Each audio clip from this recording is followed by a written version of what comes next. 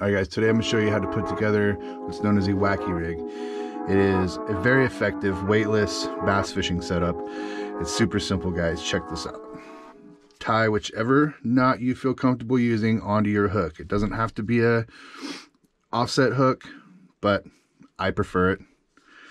You take your worm or whatever bait you choose to use and you simply put it right through the middle of the hook.